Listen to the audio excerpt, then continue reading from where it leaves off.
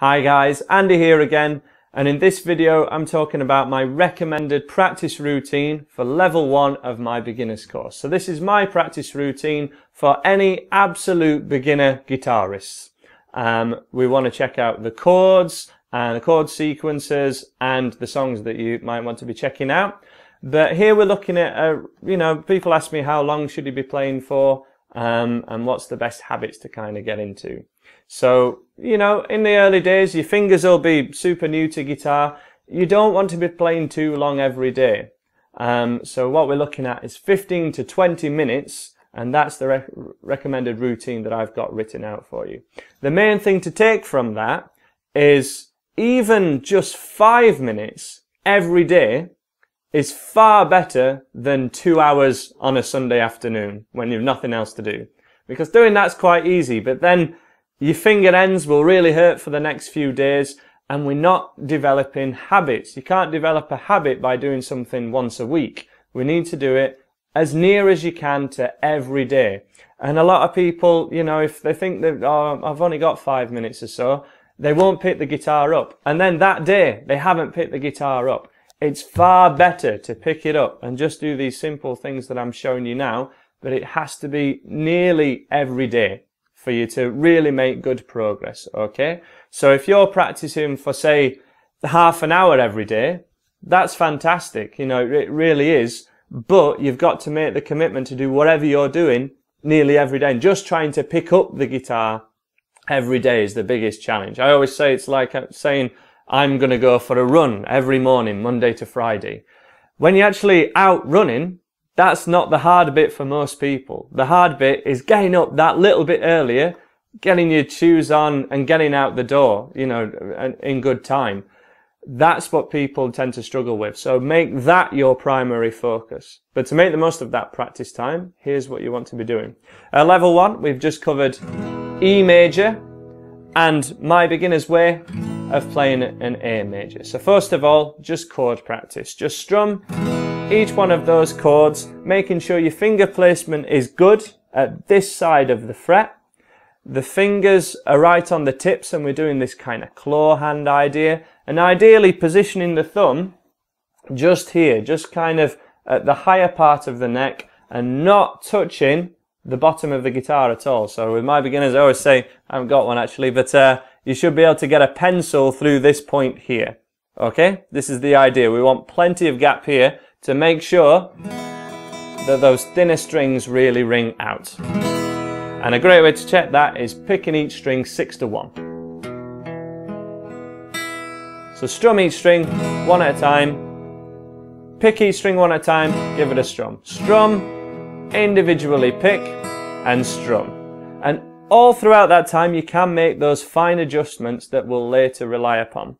When we strum the A chord, remember, we don't want to strum the thickest E string because we just want to be playing from the A string because this is the A chord. E chord, we strum from the thickest E string. A chord, we strum from the thickest A string. Elephants and donkeys grow big ears, right? E, A, D, G, B, E. Next, rhythm guitar practice. You want to be playing either one of those chords. So, first of all, just to make sure your timing is good, because, the changes might not be too hot in the beginning. We want to make sure that you can play any one of those chords in time to a slow count, which means on the beat, down strums on every beat, and everything nice and even. Ideally, to the drum beat that's provided at lesson 2 in the beginner's course, which will be on my website. Lesson 2 of this level 1. Strumming along to that and making sure that you're in time. Then as soon as possible, we want to be looking at your different chord sequences that are available. There's been a previous lesson here where I've looked at or shown you guys my recommendations for this level. A bar of E and a bar of A, trying to get rid of any pauses and really just mastering these basics which make up our songs. As the final part of the practice routine, you want to finish on songs. So we've kind of built up from just making sure that we've remembered what our chords are, and do you know them from memory, and are they ringing out great? Have we got each string ringing out? Then strumming just on the beat without a chord change. Strumming on the beat with a chord change with any of the recommended chord sequences, and then that's the same thing that happens in the songs. And that same kind of 4 parts to the puzzle that kind of add up to you being able to make songs we're going to stay to pretty much that format for the vast majority of this beginner's course. But as I say, everything kind of shoots out exponentially from here. So get into this good habit from now.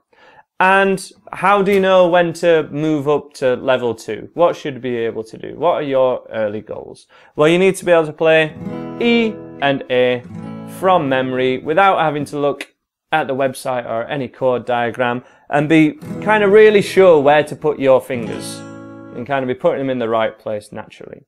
You'll want to be able to play any of the recommended chord sequences. That's why we're doing it. Again, if you can do it along to the drum kit, fantastic. That's what we're looking for. And be able to play around 3 songs, or at least a good attempt at 3 songs from that first list of 10. I've given my recommendations, but do the songs that you like. Be aware that any higher level strumming patterns that are covered in those videos are just to give an accurate representation of that song on YouTube. All we're expecting from absolute beginners is strumming on the beat. This is what we want from level 1 of my beginner's course. As soon as you can do that, I mean, the songs are the real test.